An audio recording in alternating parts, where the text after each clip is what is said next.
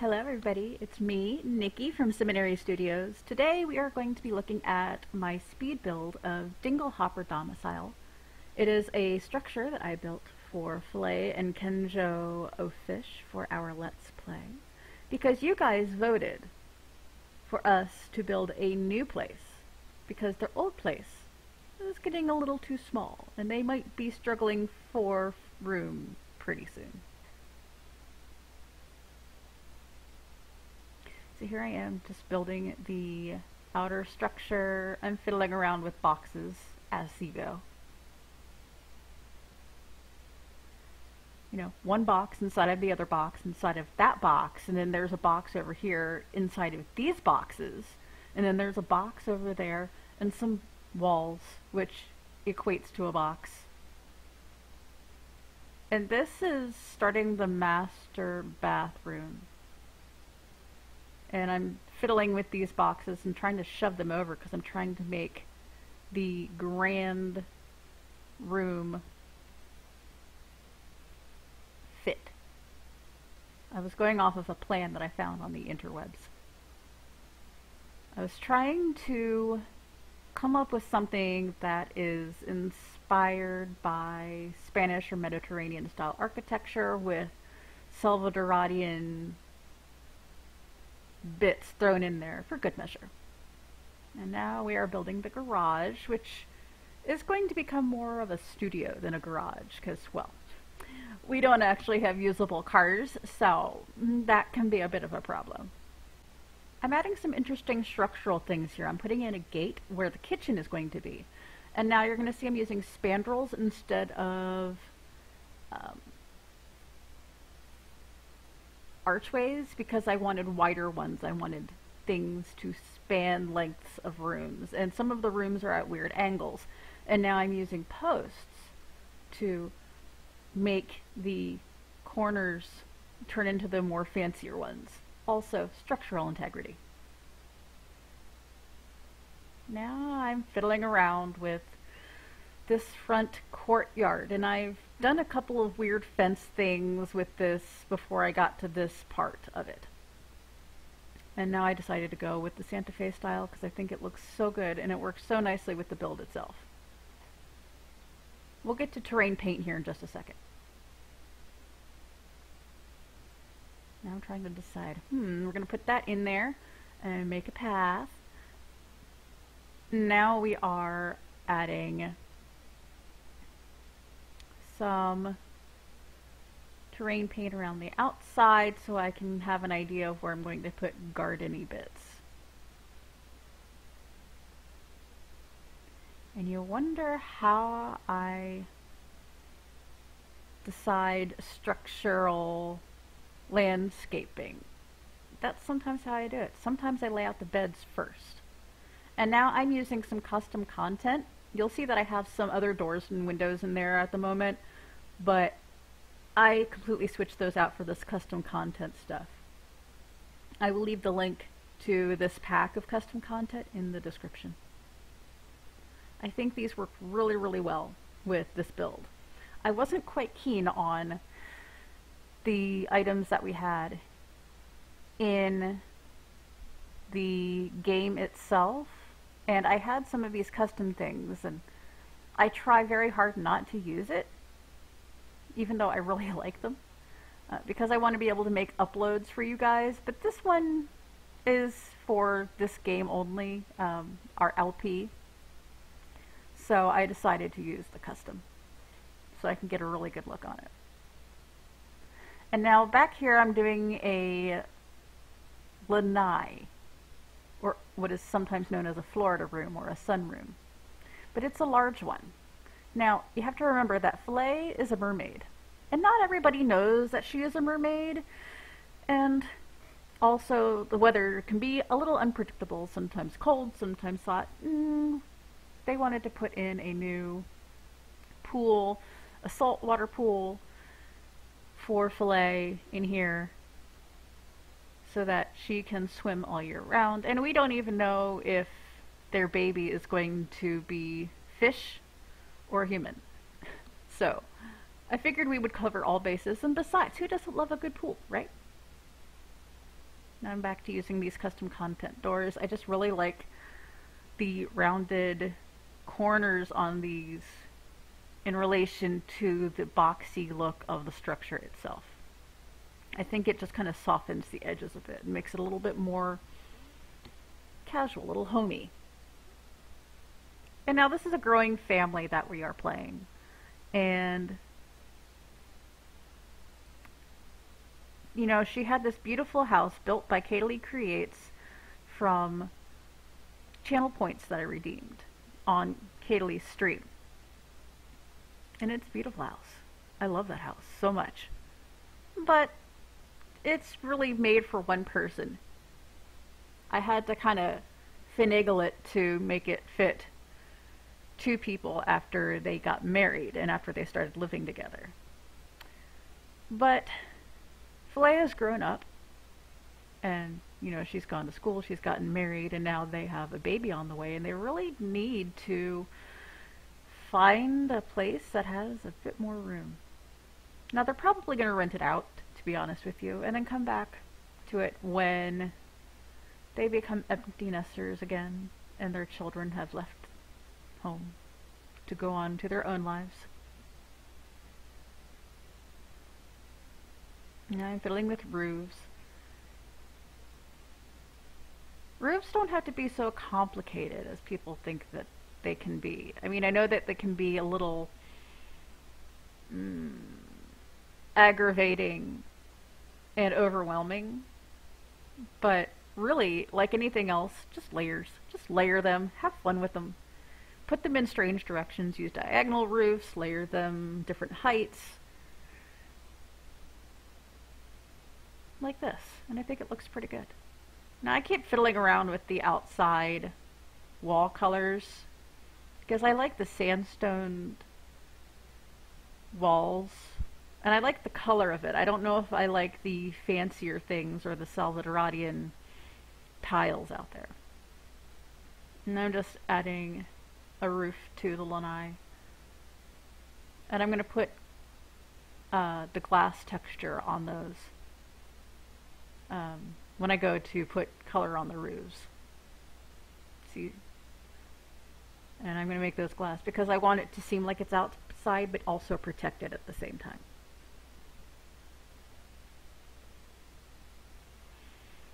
Now I'm just doing a little bit of stuff outside, moving things around.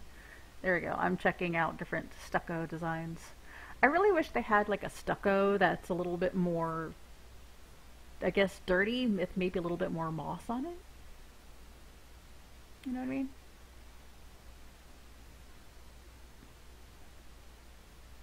And I'm going to start fiddling with the opening here, and I'm using the spandrel trick again. I've been doing that a lot because it allows me to customize space and entryways. It makes for an interesting point of egress, don't you think?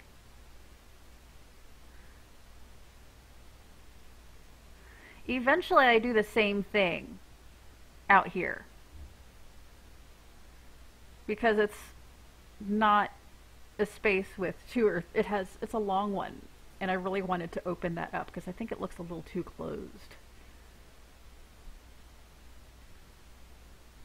And I'm going to go in here and put in some interior doors and start getting ready to make the inside pretty. Now there is a part 2 to this build in a separate video. I didn't want to make it too long, so in case you guys wanted to come back and check out the rest of it later on. This is only about 20 minutes. And that is when I do the landscaping. So if that interests you, you can go ahead and check out part 2 as soon as you're finished watching this one.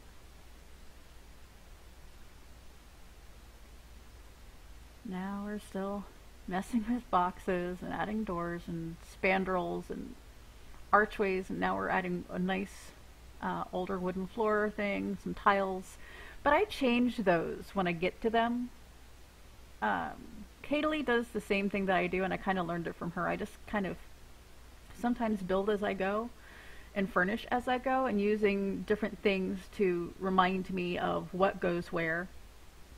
If that is a bathroom or a bedroom, or it's going to be a wet area and needs tile, I will just throw in some random texture in there, and I will probably change it when I get back to it.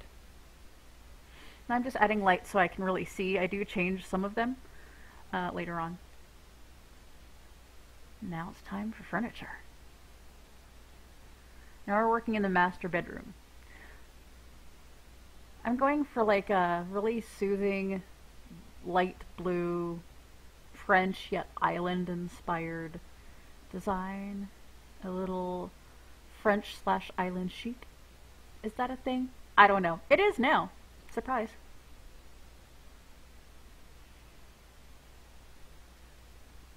Now these were supposed to be walk-in closets, his and hers, but I turned that into the cat room, where Sammy can go have some alone time if he wants it. Sammy is their Bengal cat. Well, it's actually Phillay's cat that she adopted before she even went off to university. She is so in love with that little cat. She wanted to give him his own room. Now, they aren't really sure, well, mostly Phillay. She's not quite sure if she wants to move back to Sulani or move at all. It's a whole thing.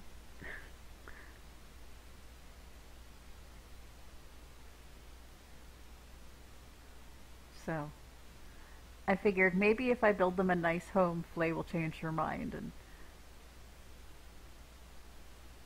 Kengo can tell her all about it. Now I'm just fiddling with some outs and ends. I want to put in some really cool curtains. I like these island ones. They're kind of sheer, but I just like how they look. Flowy and delicate, but also structurally sound, you know? They don't seem like they are too obtrusive and just kind of meld with the rest of the room. I'm shoving some plants in there, as you do. Well, as I do. Being the plant preacher, of course. I'm just switching things to a nice little greenish sea foam kind of a thing. Again, I'm fiddling with these curtains. I'm trying to find something. I actually looked up if Sims could walk through curtains. I might have to change that when I go into play, because I have no idea. Because if they can't go through those doors, I'm going to have to take those down. I love that chaise. I want that chaise in my own house, for real. I've been looking for a cute chaise to replace my ratty sofa. But anyway, I digress. We're not talking about my own home decorating today, are we? No.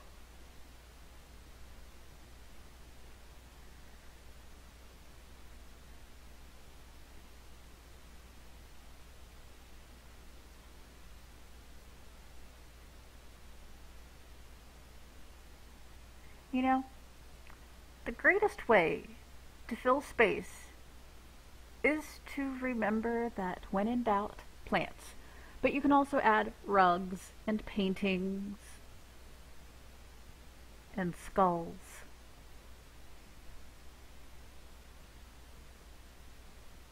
Mostly plants, though. You know how I feel about plants, right? Right? If you haven't by now, I love plants. I've been dubbed the plant preacher, and I swear one day we're going to have to build a cathedral of only plants. No structural walls. No rooms, just plants. I can use furniture though. I think that would be cool. Let me know what you think down in the comments. I love those little succulent hanger plant thingies. I put those above the window. I wish I had some of those. IRL. I want some different cafe curtains too. Maybe some ones that are a little bit longer. But I thought I would give them just a little bit of privacy over here. And I'm going to go out here and deal with some awnings to give a little bit more structural fun back here. And I'm going to start doing stuff outside. I put similar looking lanterns that are really just the staked garden lamps, and then I just shoved them up and changed their color to something that kind of resembles what's on the gate. It looks really cute at night.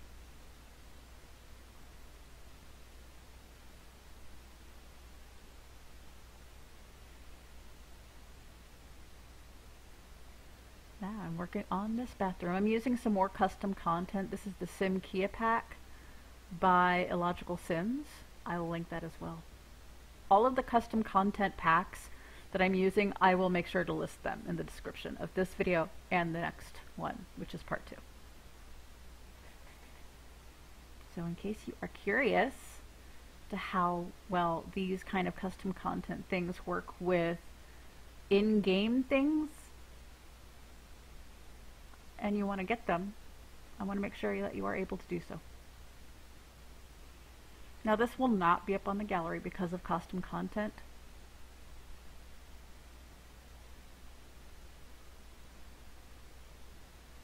I don't know if there's a way for me to make this build available to you guys with a proper list of the custom content.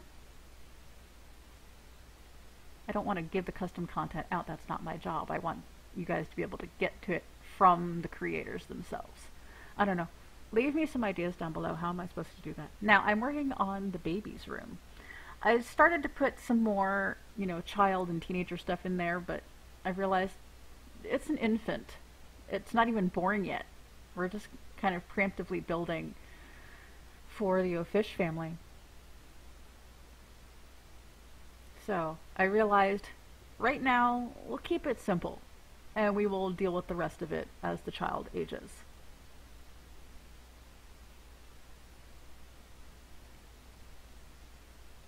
Now Kengo and Phillay are very excited about their baby. A little apprehensive. I mean, it's a scary time for everybody. It's a whole new thing, a whole completely different world than what they knew. But they're still super excited about it. I wonder what her father will say.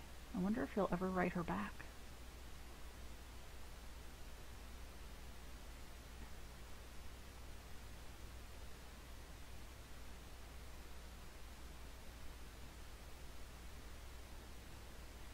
Into the bathroom. This is the child's bathroom.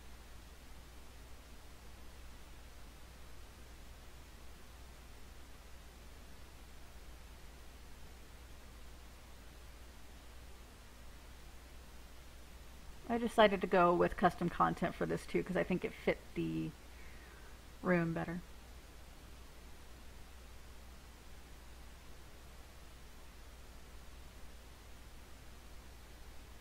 I've heard rumors that there may possibly be a country living type of pack, maybe? If so, does that interest you? Are you excited about that? And please do not sit there bad-mouthing anyone or packs or the gurus or maxes down in the comments. I will be deleting those. Let's keep it friendly and kind here. My channel is a safe space. My comments are a space that is safe for people to discuss. So let's be civil. Just like my streams. We keep it civil. I'm not afraid to swing the banhammer. Now I'm back here working in the studio, and since Kengo is interested in archaeology and Phillay is an artist but is also a teacher, she had the office. Everyone can use the office. But it was made specifically with her in mind in terms of work. And this studio area, there's a section of it just for her. I kind of separate them off here in a second with some really cute room dividers, which I think are also custom content.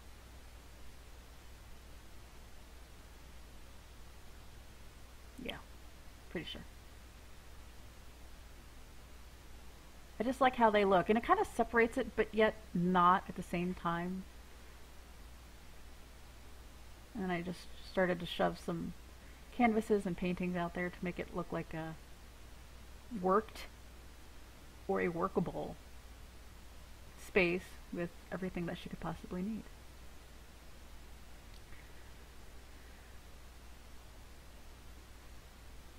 And some fans to keep yourselves cool.